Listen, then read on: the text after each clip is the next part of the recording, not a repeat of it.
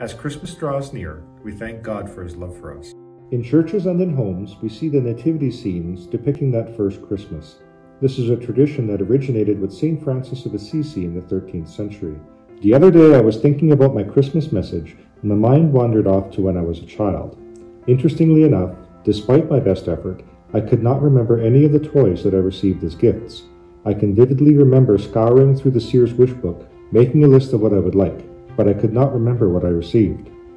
What I could remember, however, are the traditions that my family had, from 12 meatless dishes on Christmas Eve to family traveling from other provinces. These are the memories that have remained. As a Ukrainian Catholic, one tradition that we still practice today is having an extra place setting at the table left empty. This place is reserved for family members that have died, but are invited to join us spiritually.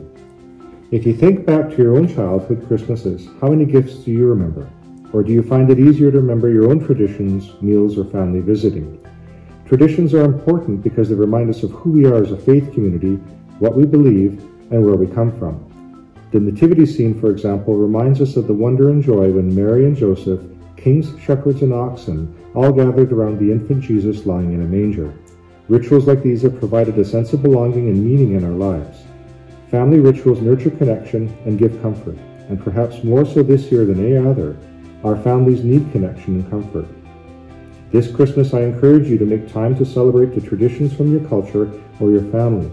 Some may require a lot of effort, yet most will provide the memories that are never forgotten.